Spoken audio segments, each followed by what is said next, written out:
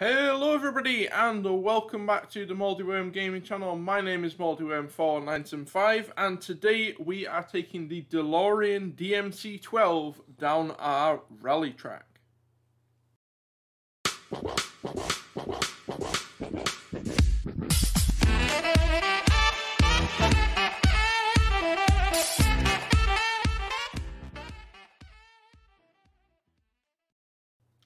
Now, I have had great success with the Delorean as a road car, but I have never taken this thing off-road. So I've decided that today we're going to be taking the Delorean down the rally track. I want to see what kind of lap time it can put down. Now, it is a mid-engine rear-wheel drive sports car, so I don't expect it to knock the Lamborghini off the top of the leaderboard, but I'm hoping that the DeLorean is going to do very, very well because the weight is in the center. So hopefully that should put equal pressure on the wheels and hopefully we'll have a good car. Now, if you haven't seen this series before, basically what we do each week, we will take a different vehicle, upgrade it to the top of S1 class. Now, if the vehicle can keep its stock engine and be upgraded to the top of S1 class, it will do. If it needs the extra PI, then we will go to an engine swap or look for additional tuning like a turbo or a supercharger. All the vehicles, however, must keep their stock drivetrain. That means all-wheel drive vehicles, all-wheel drive, front-wheel drive vehicles, front-wheel drive, and rear-wheel drive vehicles will remain rear-wheel drive. And the rally track is actually one that I have made myself. It is basically the first 2 miles of the gauntlet track. So, yeah, let's have a little look what we can do with the DeLorean, though, as far as upgrades. I'm going to go here into the upgrade section. We start off in D class, so it's going to take quite a lot of PI to get this thing up to the top of S1 class. But let's see what we can do. Hopefully that means we've got a lot of room for upgrades. Now, I know for a fact that it can't get to the top of S1 class with its stock engine. If we go ahead and put in the 5 litre V10, we already get up to A class. We've got the 7 litre V8, we got the 7.4 V8 twin turbo, and the 3 litre racing V8. Now, as far as horsepower goes, I want the lowest amount of horsepower. And that sounds a bit weird, but the less horsepower we have, the more traction we're actually going to have. And that is the problem that a lot of the front wheel and rear wheel drive vehicles deal with on this series, is because they have so much horsepower, they struggle a little bit for traction. So I'm going to go for the 3 litre racing V8.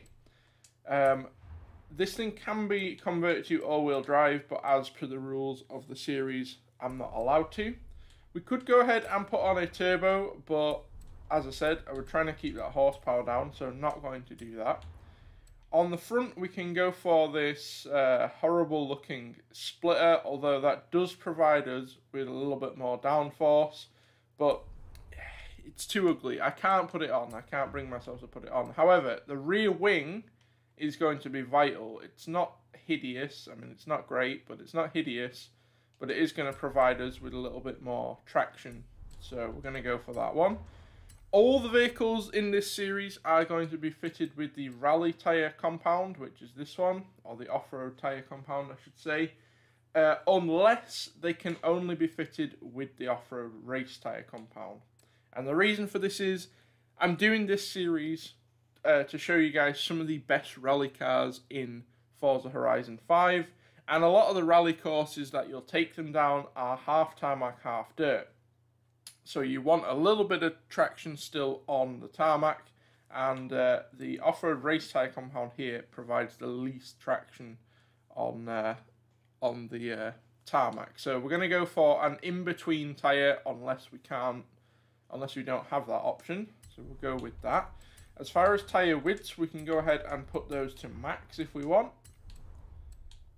We could go ahead and change the tyres, but I think we're going to leave these ones, or the wheels I should say. Drivetrain options, we'll go ahead and put in the race clutch. We're going to put in the race transmission. I'm not going to go for the 7-speed. Not a huge fan of having too many gears because then you're just constantly changing up and down. We'll go for the rally diff, which is right there. in brake options, we want a lot of braking. If we've got a lot of go, we need a lot of whoa. So we're going to go with that.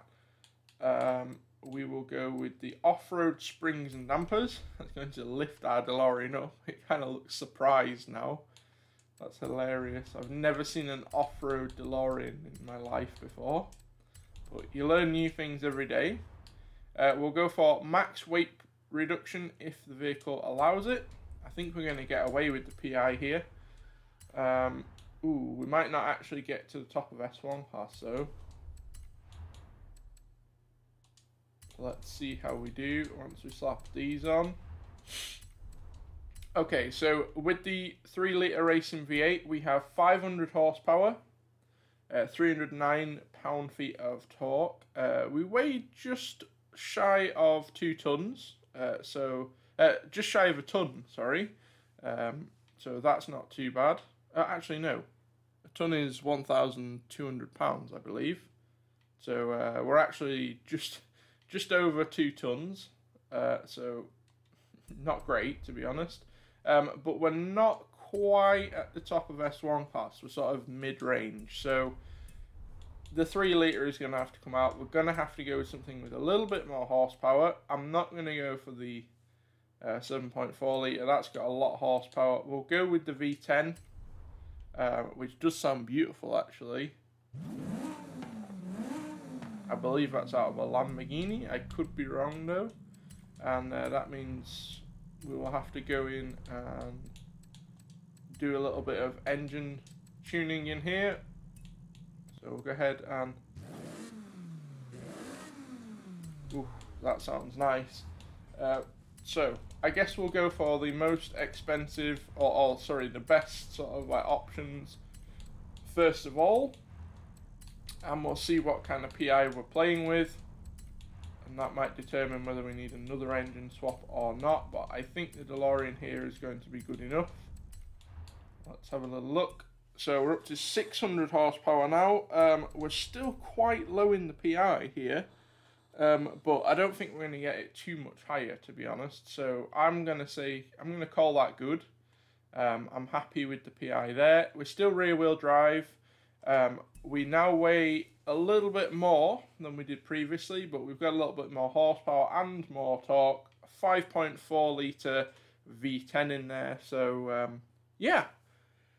I'm going to go ahead and do a little bit of tuning on this vehicle, and then we will take it to the rally track and see what kind of lap times we can put down. Alright, here we go for the DeLorean's lap time.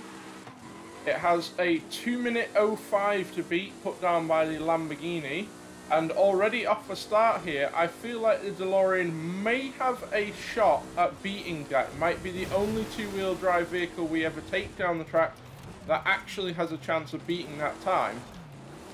Let's see what the DeLorean can do. Already very, very promising through these first corners, very controllable. I am not having to feather the throttle at all. I can just blast this thing around. A little bit slidey on some of these corners, but I mean, it is a rear-wheel drive mid-engine sports car. It is struggling a little bit through that water though, obviously because it is so low. Getting it slowed down for the right-hander there. A little bit oversteer through the whole corner, in fact, drifting the entire corner. Now you can get the back end out around this corner, which the DeLorean does. Absolutely beautiful through that corner. Now we're onto the bumpy straight. Let's see how the DeLorean copes with this. Does it soak up those bumps? A little bit bumpy, but not uncontrollable. The DeLorean handling this course very, very nicely. Coming up to the hairpin now. It's a tight left-hander. A little bit of wheel spin going into the corner, causing some oversteer. Then we're onto the second straight. Little jump down there. DeLorean handles that nicely. The brakes in this DeLorean, absolutely fantastic. Probably the best of the cars we've seen run so far. Up my favourite section of the track now, through the little wiggly section, and then it's a medium left-hander. We get slowed down nicely for that. This DeLorean is putting down an impressive lap time here, and bear in mind we still have 2 more attempts to beat this, so let's see what we can do. Getting it through that corner nicely. That's probably the most difficult corner on the course to get correct, and the DeLorean blinks that in the blink of an eye. Then we've got a couple more corners. We are already behind the Lamborghini's time, but let's see what kind of time we can actually put down in this DeLorean. I have missed a few gear changes, and there's corners where I could have been a bit better, but it is going to be a 2 minute 19, sorry, .039 for our first lap time in the DeLorean. That is an impressive lap time for our rear-wheel drive, or for our two-wheel drive vehicles, I should say. Only a couple of seconds behind the Audi Quattro from the first episode. So I think we could definitely beat the Audi Quattro's time at the very least. We've got 2 more attempts. Let's see what we can do.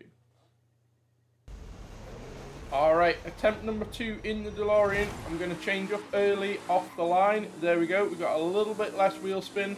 A little bit better launch off the line there. This thing accelerates actually off the line incredibly well and handles probably the best of the vehicles we've seen on the tarmac, getting it slowed down nice and early for these corners here. I'm going to keep it quite high geared through some of the corners just to alleviate a little bit of oversteer. Then we're into the water splash. I'm going to keep to the right where there's a bit less water for us to go through. Then we're onto the big water splash. Nothing I can really do in there. We just have to get the DeLorean through. A little bit wiggly on the exit there, but nothing serious. The DeLorean actually moving around a little bit more on this attempt. Not sure where that suddenly come from, but we'll see what we can do with it. Okay, coming into the nice drift corner. I'm going to try not to drift it round there, just to try and pick up a little bit more time. DeLorean is struggling over the bumps a little bit on this attempt, which I didn't notice in the first attempt. But here we go, onto the long straight. Braking hard at the end there. A little bit wide on the exit, a little bit of a drift and a twitch as well. And we're coming up to the hairpin, getting it slowed down nicely for there. No oversteer though this time, so that was much more control through there. Coming onto the second long straight. Clears the jump nicely, and then a little bit wide. I could have braked a little bit earlier for those 2 corners there. I'm kind of nannying this thing through those 2 corners. And then we're up the hill. How is it coping up the hill? 100 miles an hour, not too shabby. Most of the cars will be doing about 80 or 90 up there, so the DeLorean has plenty of potential going up the hill. I think most of this course I have been running in 5th.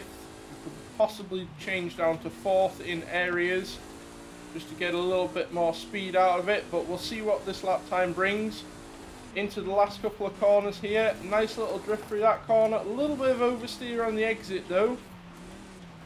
We're already behind the Lamborghini's time, but can we beat our previous run of 2:19? I think it's possible. Let's see what we can do down the hill here. We're going to have to really put our foot down, DeLorean. Unfortunately, we could not actually beat our previous lap time. In fact, it was slower than our previous lap time. I think that was mainly because there was a lot of twitches going on in that run there. I'm not really sure what that was all about, where that suddenly came from. But we've got 1 attempt left. Let's see if we can at least make this thing the fastest two-wheel drive vehicle we've had on the course so far. It has to beat the Ford GT70 with 2:18, which I think is very, very possible. So let's see what we can do in our final attempt. Okay, here we go for our final run in the DeLorean. Is this going to be our fastest two-wheel drive vehicle? I certainly hope so. I'm a huge fan of this DeLorean. I love the DeLorean in real life. Even though it is a little bit of a lemon vehicle, I think the DeLorean is a really, really cool vehicle. And in Forza, it certainly has some potential. So let's see what we can do with this thing. Hopefully we can beat the Ford GT70's lap time, which is 2:18. We've been getting 2:19 so far, so very, very, very possible. But we're going to have to keep control of the beast if that is going to happen. So I'm going to commentate a little bit less and see if I can put down a good lap time. We're a little bit on the grass there, a bit off the racing line. That was my mistake. Just going to lift off the throttle there a little bit through that corner to try and alleviate the drift. Hopefully that will make us a little bit faster through there. Then we're up the hill in 5th gear, slowing it down for this corner. We don't need to slow down quite as much as you think for that corner. Going to change down to 4th and down to 3rd actually for the hairpin. There we go, that racing V10 working well with the DeLorean here to power this thing through these corners, slowing it down for the 2 left-handers, or the 2 right-handers, my mistake. When you're trying to drive and commentate at the same time, not the most easy thing to do. Then we're coming up into the shallow left-hander here. Going to change down to 4th, hopefully we can get a little bit more speed. Then we're coming up to the deceptive corner. Really hate this corner, but the DeLorean seems to work this one out. Very clean through there actually. Then we're coming up to the last couple of corners. Again, going to change down to 4th to try and get what speed we can out of the vehicle. That was the Lamborghini's time matched just there. So now we've just got the downhill section. I think we are going to beat the GT70's time. Yes, we have done it. We were only a second behind the Audi Quattro. The Audi Quattro doing a 2:15. We managed to do a 2:16, which is going to put this thing in 4th place above the GT70. Well, let's go and have a look at the leaderboard and see how it racks up to our previous vehicles. And there we have it, the Delorean DMC12. That is going to be a 4th place for the DeLorean, just behind the Audi Quattro Sport, a 2:15. I have a good feeling, though, that the DeLorean, with a little bit more finesse and a few more runs, could have beaten that Audi. But it did beat the GT70, the Pontiac, and the Volvo, all 2-wheel drive vehicles, making the DeLorean our fastest 2-wheel drive vehicle so far, which is an impressive accomplishment. I really like the DeLorean. I think it makes a fantastic road vehicle, and it has proven it makes a fantastic rally car as well. And as far as the other vehicles go, okay, it was 10 seconds slower than the Lamborghini, but the Lamborghini was a purpose-built off-road vehicle, had a lot of weight to get through the water, and it was all-wheel drive, so there's no doubt that the Lamborghini was going to beat the DeLorean. But I'm very happy with today's run. Hopefully you guys enjoyed this episode as much as I enjoyed it. Let me know what vehicles you want to see me do in the future by leaving a comment down below. And if you're enjoying the series and you want to keep up to date with it, make sure you subscribe. But that's going to do it from me. Thanks all so much for watching. Hopefully you can join us for our next vehicle next week. And I will see you then. Goodbye.